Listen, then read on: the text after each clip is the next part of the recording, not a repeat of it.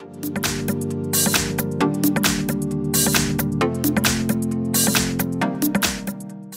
everyone, here we've got a HUAWEI MatePad T10 and let me show you how to turn off running apps on this device. And trust me, it is very simple, so actually all we have to do is simply open the recents, and we can do it by swiping our finger up very gently, just like that, and holding it somewhere here. And as you can see here, we've got the list of apps which have been previously opened. Sorry, that was a misclick.